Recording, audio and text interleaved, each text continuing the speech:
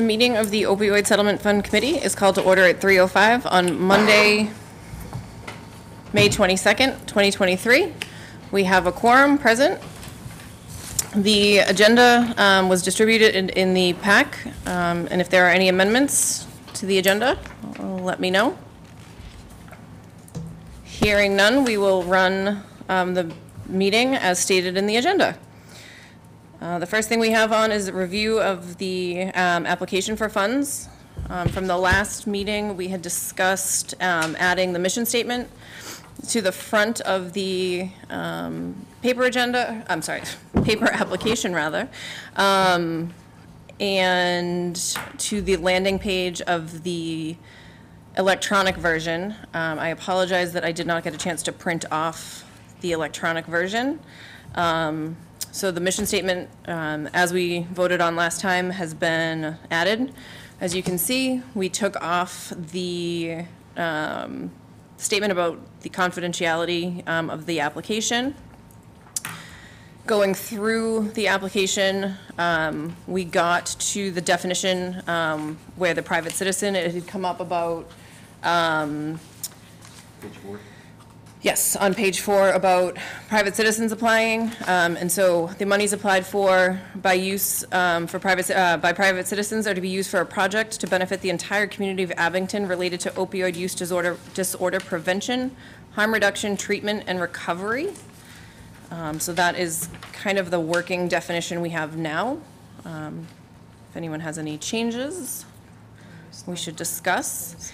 And then on page 5, we added the question to please explain how you're going to measure success within the intended use of these funds. Do so using SMART objectives, which stand for smart, measurable, achievable, realistic, and time-bound, explaining goals, overall objectives, and using specific examples.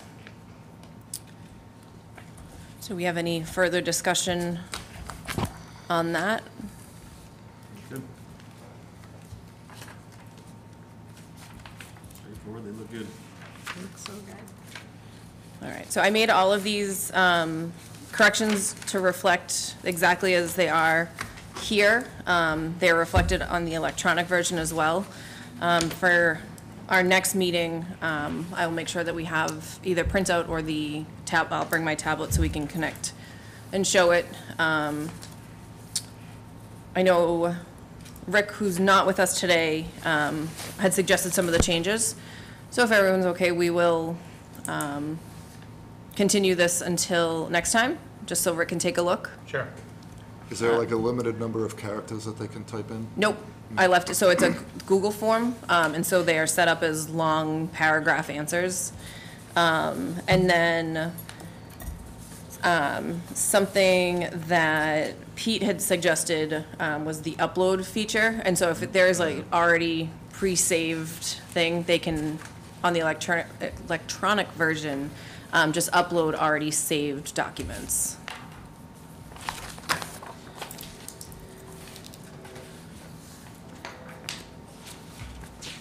Anything else we want to add about the application? No? All right. Moving on.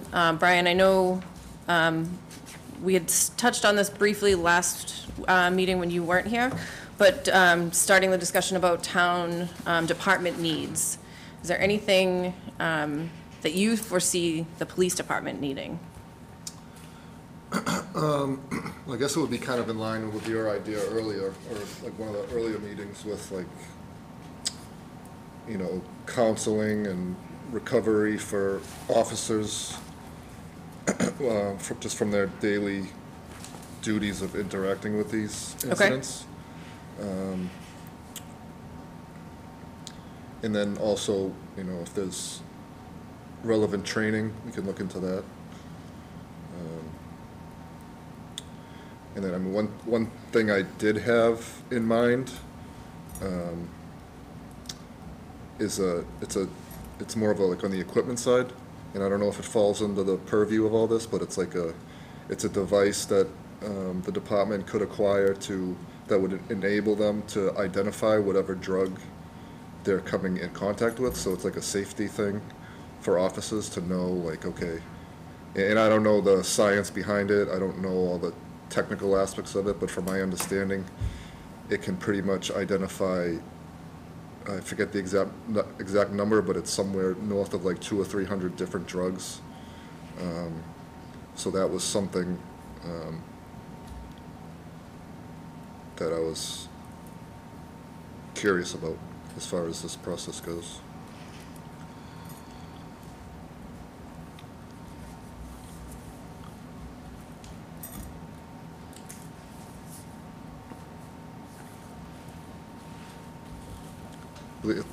I believe it's called a true narc. True narc? True narc, yeah. And I can get some information on it for next meeting if you want.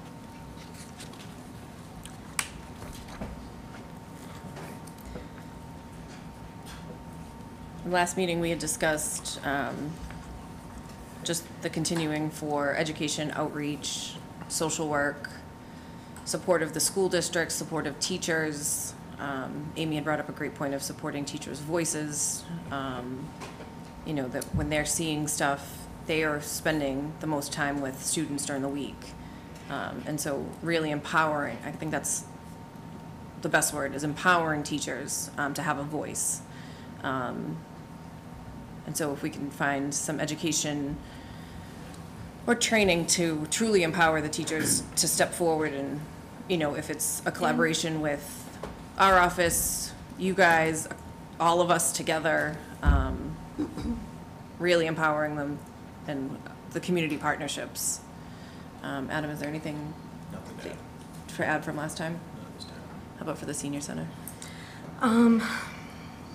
No, same. I mean, it would be more the, Polypharmacy. yeah, the prescription piece and the pharmaceutical, you know, the pharmacy piece would be, that's what we're seeing, over medicating. Yeah. I just have one concern, Yeah. and I'm not disparaging any of the needs of the departments, but when would we be paying it versus the town putting it in their budget? See what I'm saying? And again, or going to get grants or that kind of a thing, because if they can put that narcotics device in their budget, should the money be coming from us? And I'm not saying either is right or wrong or whatever, but I think that's a question we should keep in mind, because I'm thinking this money is above and beyond what the town or any other organization can provide. And I just would want some kind of, I don't know, reason that the town shouldn't be paying for it, or they couldn't get it in a grant or something of that nature. That's all. Absolutely. And I think we shouldn't lose sight of the fact that our purpose is to make recommendation and identifying spending priorities, and not to make the final decisions. As all of, oops, got really animated there. You know, together we're all going to work and weigh and kind of see what the town needs, looking at all the grant opportunities, and looking at the bigger picture. And, you know, that is what we are tasked with, sitting on this committee. And that's why we're all here. Yeah, I think my intent too was just to like start throwing some things in there as far as what we need to be able to prioritize what everybody needs, you know, so Yeah. it's like, just to kind of get a sense of the cash coming in, the cash going out, and it's still so green right now, it's hard to still picture like what Yeah. this and- money's gonna go towards specifically, and how much it's gonna be, either how much more would be needed or how much is left over, who knows, you know, so. Right, and to Brian's earlier point, this is something that, unsure if it is something that this money could even cover. You know, right now, saying for, you know, what discussion of town department needs or wants. It's kind of a wish list at this point of, you know, blue sky day if we had an unlimited amount of resources. What is it that we could do with that so that we could do our jobs to the best of our ability? And then from there, identify the spending priorities within the opioid disorder, you know, those buckets, the recovery, the prevention, the harm reduction, treatment. But I, you know, of course, you know, and I know this just because Brian and I work together, you know, we're always going after grants and seeing what opportunities we have elsewhere. But I think that's a great point, that we can't just rely on this. So thank you.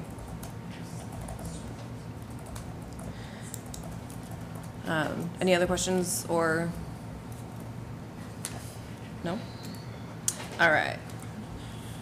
So I think I put these a little out of order. So the last page in the packet, thank you to Adam,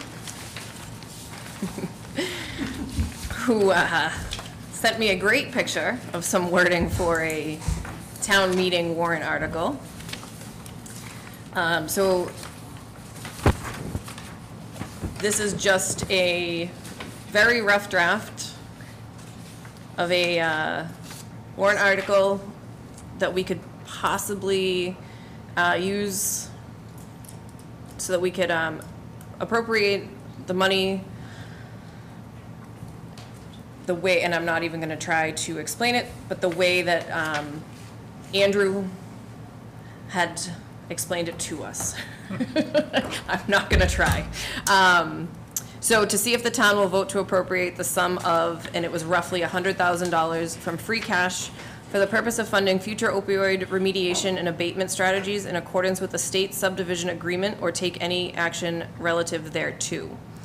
And then in the picture that Adam had provided, there was also an explanation, which when we put the warrant up online, the town also provides to residents the explanation. And so, explanation, the town has received $100,000 this fiscal year to date in connection with the national opioid settlement. An appropriation is required to spend the funds on remediation and abatement strategies in accordance with the settlement agreement. Also, with that being said,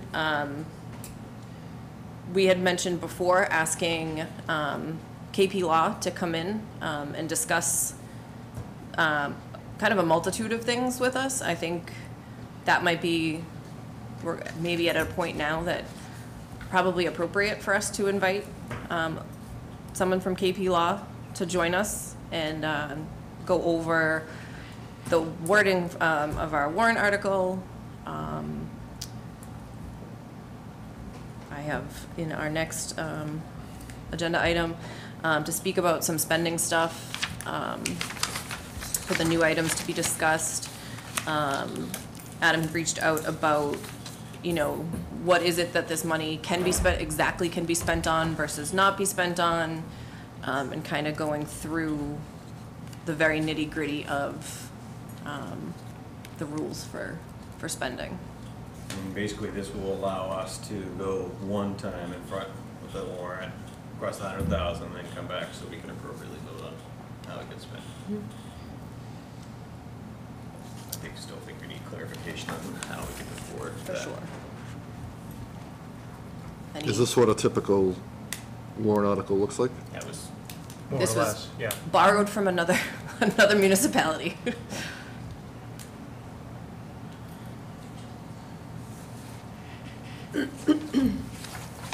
Any questions, comments? No. No? looks good. So we'll keep it as a draft. We'll see what KP Law has to say about it.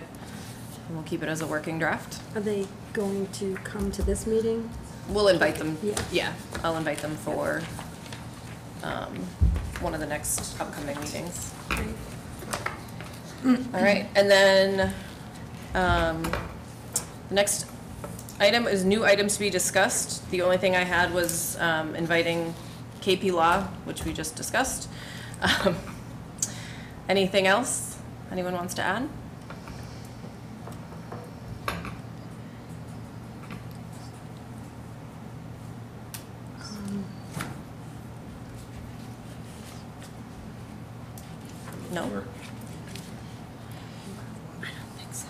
right.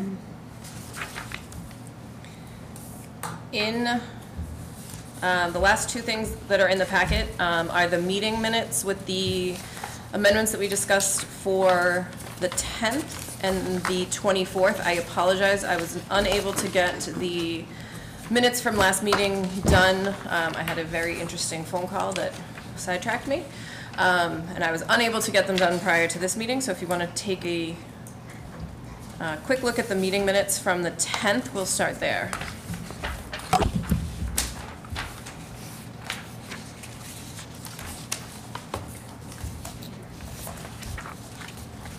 I will say the 10th was not a meeting that we had recorded, and so I know the notes I had from before was looking for who made the motions and the exact time we adjourned. I was not, I did not have notes on that, so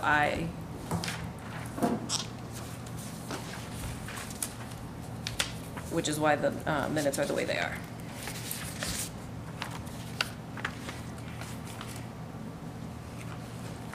We're just voting to approve them. Yeah. So, looking at the April 10th minutes, are there any corrections or amendments?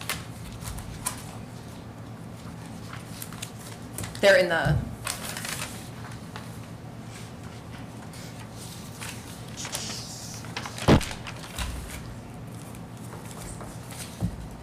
What was the discussion on the video recordings for future meetings? Do you? that we are recording them. No. Thank you. Yes, I don't know if it's appropriate, if I say something in this meeting? sure. Is that okay? Okay. So I live in Abington, Mary Duramo. Sorry, they're gonna ask. Could you come to the podium and state your name and address, please? We don't have a microphone set up right there, so if, Okay, that's. Want to take this?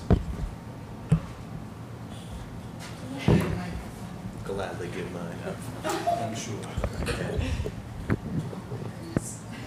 Now I have to make a long speech with all this preparation. just name and address if you don't mind. Yes, sure. Mary Duramo, 122 Buckboard Lane, Abington. So I am a parent of somebody in long-term recovery, and I have been in this whole thing for just about 20-plus years. My daughter became involved in 2001, and so it's been a long uphill climb. I'm a member of Learn to Cope. I don't know if you're familiar with it. It's family peer support. So I am just here to say, because I did read through, online, your agenda and everything, and I see that, recovery is part of your, and, is part of your agenda, and also, education and all, and as it should be. But also, I just like to speak up for the families. There are families in this town that have been struggling for many, many years, spent their life savings, their, 401ks and everything on treatment. So, also now we're into the second or third generation. I have a grandchild, and, they have suffered trauma, and so that may be part of your expenditures is trauma support for the little ones in the schools or whatever, however it could be, not even through the schools. I just want to speak up for that. Also, we have people struggling in this economy, in recovery, and I know my daughter, doesn't make a whole lot of money, and so these kids they want to play baseball, they want to play football, they want to play, and that's all costs money. Why can't the remediation fund pay for things of that nature, for the little ones? I just want you not to forget the families. The families and people in recovery and the ones that are in the second generation now that were affected by Purdue Farmers, misappropriation of all of their medicine, which got us into this in the first place. So that's basically what I wanted to say. Don't forget the families. Okay. Thank you. And I want you, for me, that is very much, families will not be forgotten. Yep. Be it through a town department taking a lead on something, or Okay. working with a community group to help Right. launch a program that Beautiful. we support through this effort, Okay. to make sure families aren't forgotten. Exactly. In one of our, on the application, in one of our, prevention, reduction, recovery, we've never defined family as something as its own, Right. because family, Yeah, I at didn't least see for that. when I have thought of it, family is a huge part of the recovery. Yeah. And so I've never separated it, because you don't have recovery without the family. Exactly. Um, Okay. And so that is where, and so I That's where apologize. the family is. Because family Okay. is, the family is in every step, Yes. but you are the biggest supporter through recovery. And you were impacted at every step. Every step. And then when you get to recovery, you are the biggest support. You are hurt through a lot of the process, and then you are the biggest support. So Right. families will not be forgotten. Excellent. I just wanted to make sure. You won't. I had to get up here and Nope, and Thank you. thank you. we appreciate you. Put the face on it. Thanks. Thanks, Mary. Yes.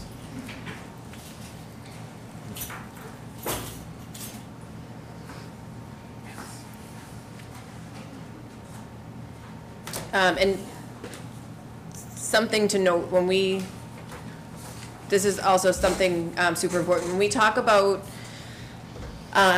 counseling and programming for support, it's really important for me to make that definition, that when I say that we're gonna get support into the community, I'm not talking general, just support. We know that it's trauma. And so trauma-informed care is something that is very specific. And so I take it for granted. My background is nursing, as everyone knows. That's something that is second nature to me. When I think about things, and when I talk about, we're gonna get support and recovery, and I say crisis management and counseling and recovery support for police and fire, that is trauma-informed support, both for first responders and family. That is my mistake, that I didn't outwardly say that.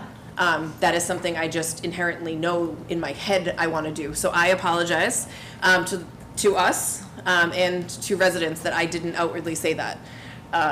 Because that, again, is something that I know in me is important. And just my background, I know, is what I want to do. And that's what was in my head. So I just never got it out. So, thank you for. Of course it was.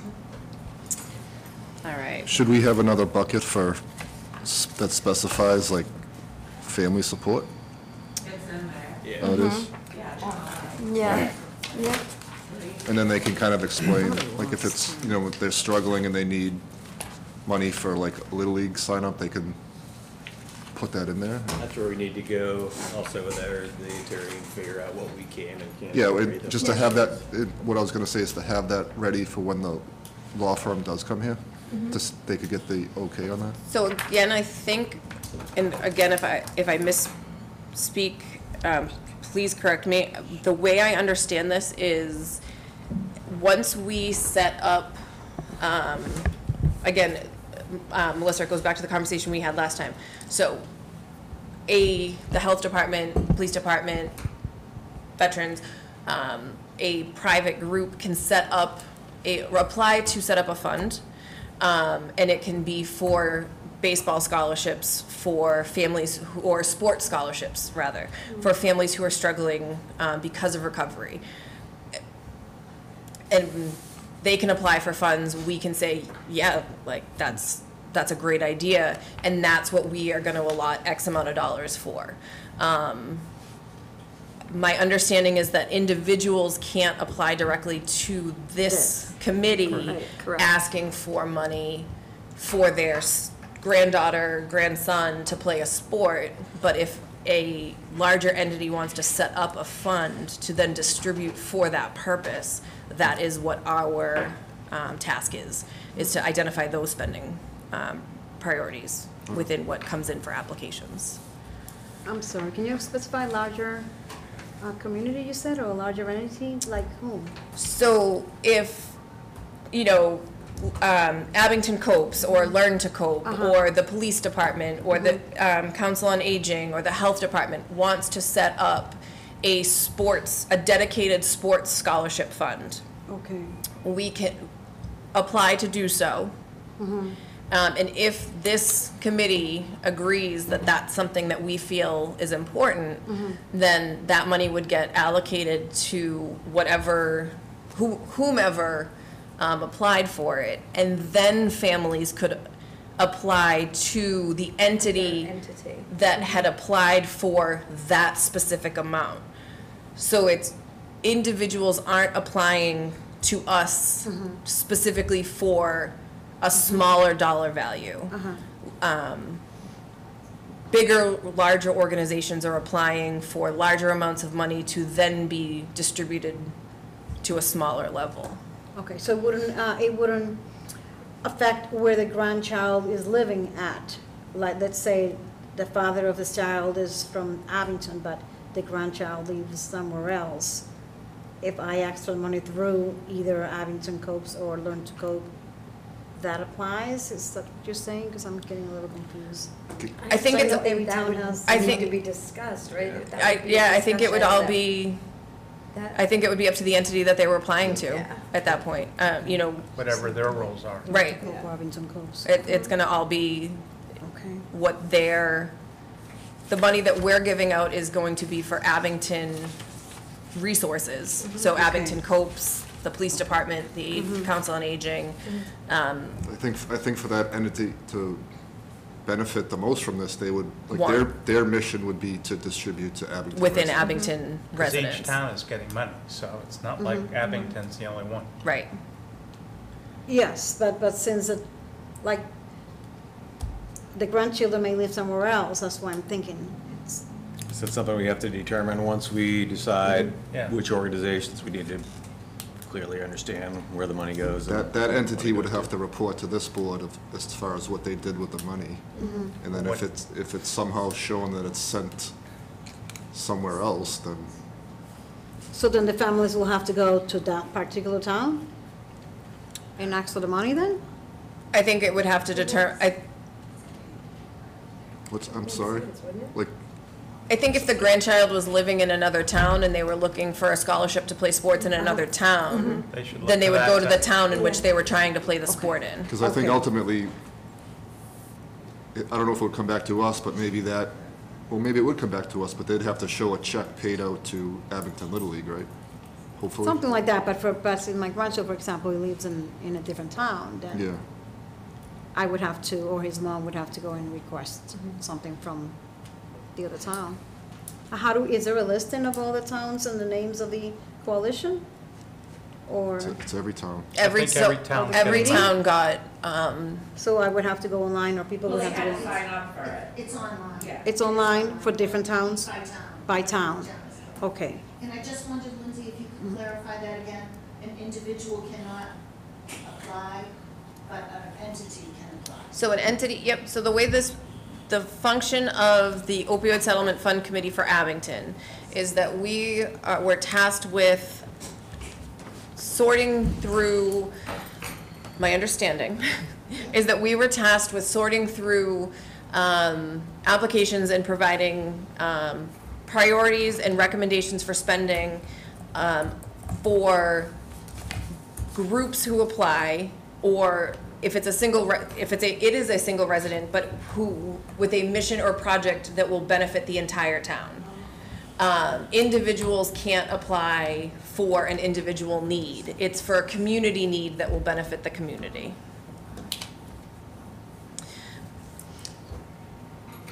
Yes, I think we were in the middle of trying to approve the minutes of, I believe you are correct. and I'll move to approve them. All right, do we have a second? I second. All in favor? Aye. Aye. The ayes have it. All right, so the minutes for April 10th will be filed as presented. Looking at the Monday, April 24th minutes, the corrections that we had brought up at the last meeting have been made. You guys want to take a peek at them?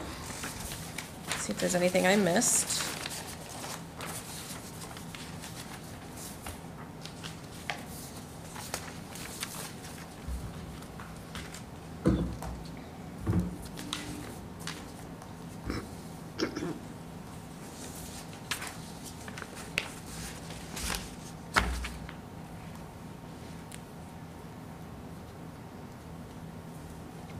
Are there any corrections or amendments to the minutes? Move to approve as presented. Is there a second? Second? Second. All in favor? Aye. The minutes for April 24th will be filed as presented. All right, our next meeting is scheduled for June 12th at 3 p.m., keeping with our regular schedule. Sorry, I can't. Unless there's any objection, that's when we will meet. If there are no objections, we will adjourn the meeting. Move to adjourn. Second. All in favor? Aye. All right, meeting adjourned at 3:38.